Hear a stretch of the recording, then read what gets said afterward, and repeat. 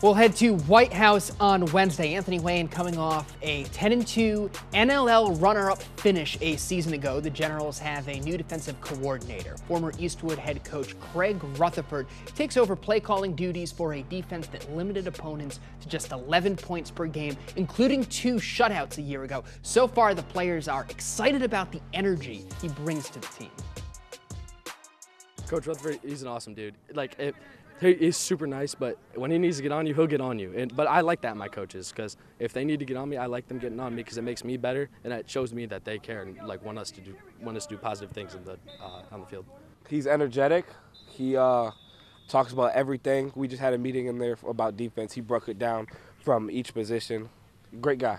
To inherit a guy like Craig Rutherford, I tell our kids relationships are important, relationships matter, and to be able to keep a good relationship with Craig over the last 6 years, and to joke with Craig, he's won more games than I have over the last 6 or 7 years, and to have that kind of experience on defense, and for our kids to be able to hear the wisdom from another head coach who's just as talented as I am, if not more talented, it's been a great blessing for our team, and we're just really glad he's here.